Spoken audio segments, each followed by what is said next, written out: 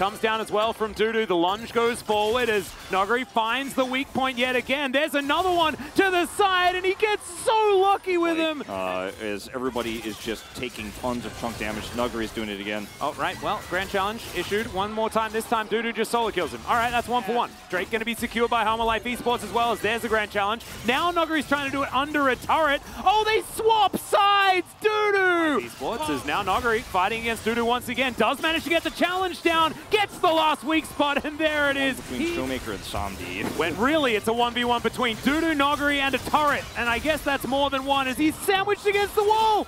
As DuDu is going to be discovered here by Dr. Yeah, don't know about that. Once again, bit of the melee range situation as the GA is going to be popped. I do know about that. Is he just going to kill everyone? Is DuDu going to? Yes, he is!